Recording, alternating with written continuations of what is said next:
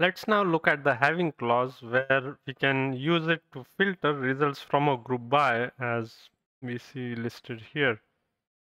And in this case, obviously, because we are trying to filter the results from the group by, it's going to be in a sequence after the group by clause is written in the query. And this is different than the where clause, which also works as a filter, but it is present before the group by clause inside of a query. Let's look at the query now.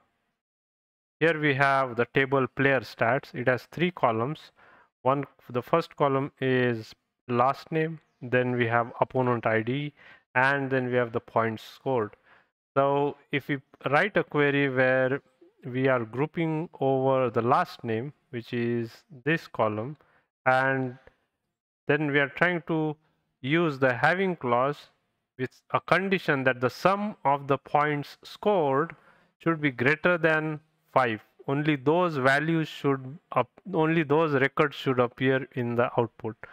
So what we have then here is for Adams, if we group by on last name, we have Adams appearing here, and in each of these, the points for Adams was 3 in the first case, and then we have the points as 4. So the sum of 3 plus 4 in this case for Adams is 7, and 7 is greater than 5, and therefore it would appear in the output. Next, we have Buchanan.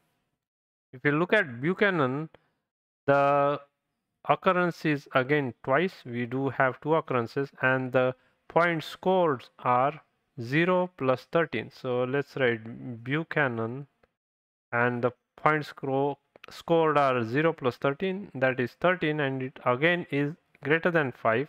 So this record would also be there in the output.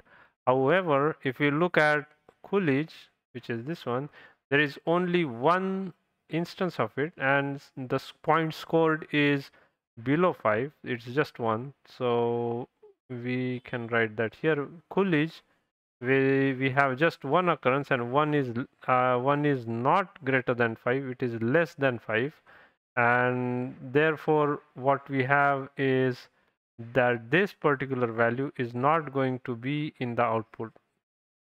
And when we run this query, so let's run this query, let's keep the that text here, and while that is there, we can run the query. Okay, so like so. Well, I select from here up to here, run this, and what we should see in the output is just two rows. We have Adams and Buchanan, so those are the only two uh, records that we see in the output as expected. Next, what we can also do is uh, we can uh, we can also use alias for the aggregated column in the having condition. For example, here let's comment this out first. What we have here is the sum point scored as PS, and we can use this abbreviation PS inside of the having clause as a condition. So PS greater than 5, only those records should appear in the output. And so when we run this, we should get the same output as we did before, where we just had two records, Adams and Buchanan, which had a total score of greater than 5, which we see down here.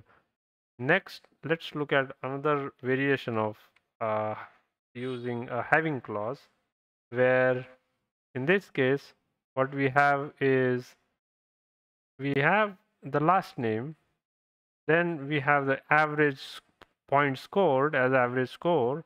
However, in the having clause, we are using a completely different condition that we have not listed in the select clause. So that is also allowed. And when we run this, then what will happen is we'll get output column last name, we'll get the average values of the points scored in the column named average score, and the results are going to be filtered based on not the average of the score, but the sum of points scored greater than 5, because that is what is listed here in the having clause. And when we run this query, we should see the output that we get the average score column, and the results are filtered based on the group by, where the condition was that the sum of points scored was greater than 5. So that was how the having clause works. If you have any comments or suggestions, please do let me know in the comment section below. I hope to see you all in the next video. Until then, please like, share, and subscribe. Thank you.